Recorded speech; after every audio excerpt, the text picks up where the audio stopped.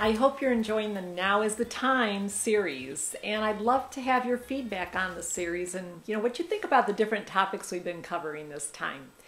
Today's program, I'm sure you're very excited about this, training your manager, or better known as setting boundaries and maximizing your time and talents.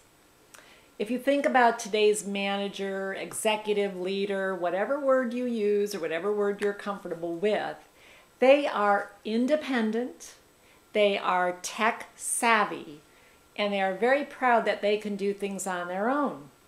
This ties back to some of the videos I did earlier about the different job responsibilities and duties. This is good news, but also it means you're going to have to train your manager on how to better utilize you and how to maximize your time and your talents. How do we do that? I'm going to get right into the action steps today.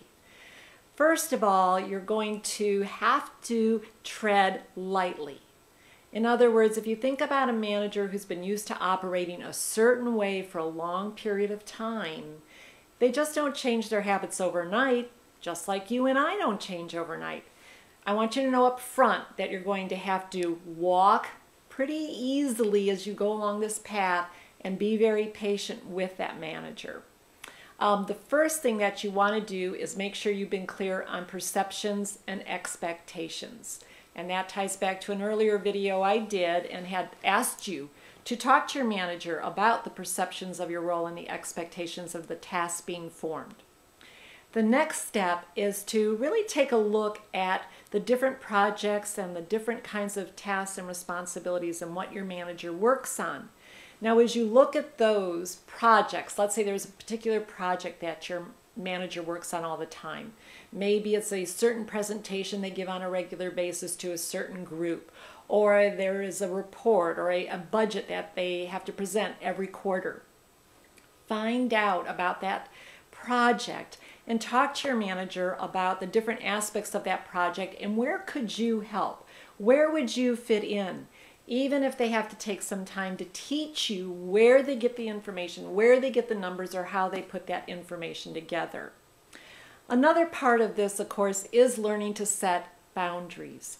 If you feel like you're stretched too thin, that is a term I've been hearing from assistants pretty regularly lately.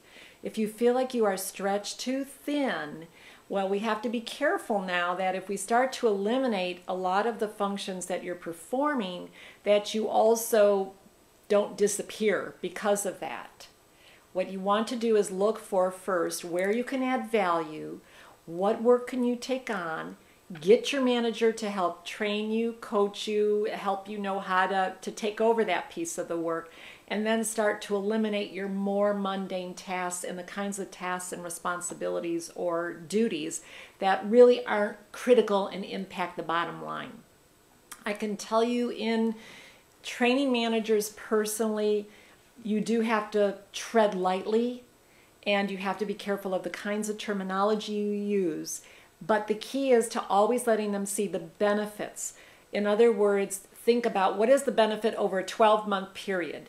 Mr. Manager, if you take an hour today and you teach me where to get that information and how to calculate and put that report together, I will save you 12 hours in a year's time. What would you really like to do with that 12 extra hours that actually will make a difference in your job, in your career? Wording. It's how you word it, how you present it. So, good luck. Now is the time, so get started.